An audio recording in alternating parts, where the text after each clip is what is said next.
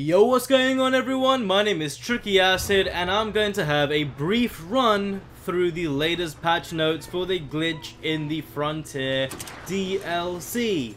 I won't be going through every detail, but just the main points that I feel like targeting. So let's kick it off with the new contents.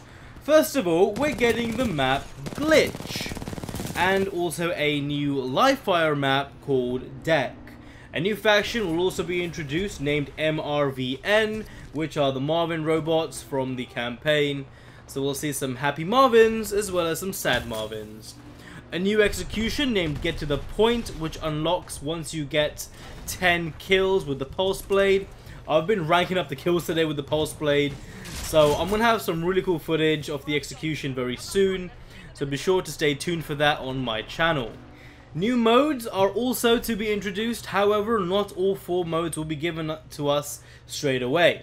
But I assume with the new glitch map being launched, we should get glitch 24/7 today, so we can have a better feel of this new map. Marked for Death, which is a popular game mode from the original Titanfall, will also make its epic return. It's a 6v6 game mode where both teams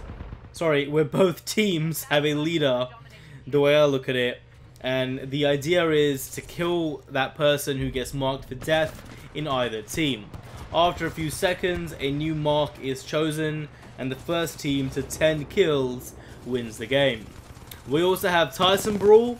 It's Team Deathmatch, but with Titans. It's 5v5, and you won't be able to eject or respawn, so each kill counts for 1 point, and the first team to earn 30 points wins the game.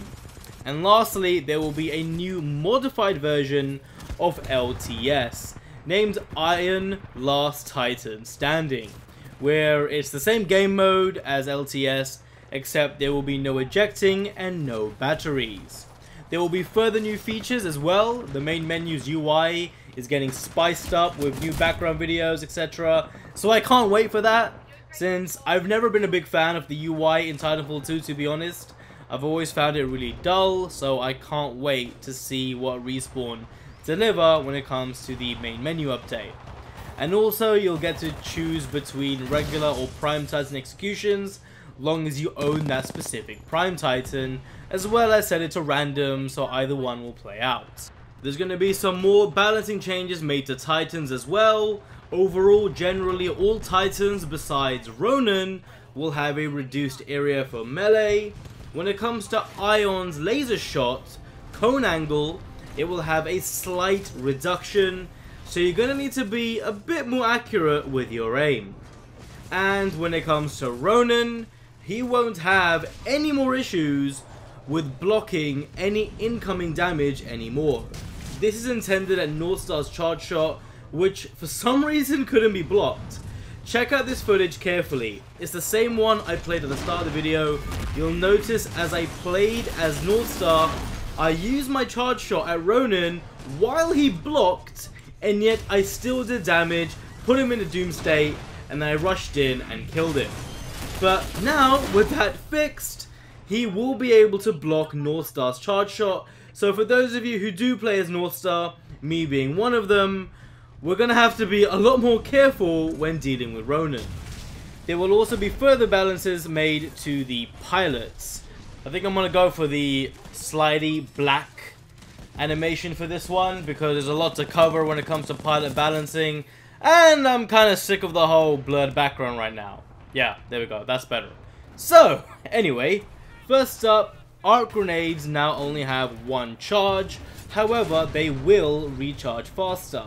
Holo pilots can now walk through amped walls as well as crouch walk.